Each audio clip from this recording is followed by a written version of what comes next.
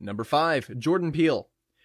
Hey man, when the hell were you? Looking for you, asshole! I told you past the dinosaurs. You know how much time has passed the dinosaurs? Half of all time! Jordan Peele is playing as the partner of Key's character, another testicle time cop. He helped Key during his mission, as said in the last point. Even though Jordan did voice the character in his first cameo, the second time he was featured in the episode, he was replaced by another person, Eddie Pepitone. This way, come on, give me that thing. Speed it up. You can't be this far back. There he is. Stop. So that's the guy, huh? Yeah, that's him.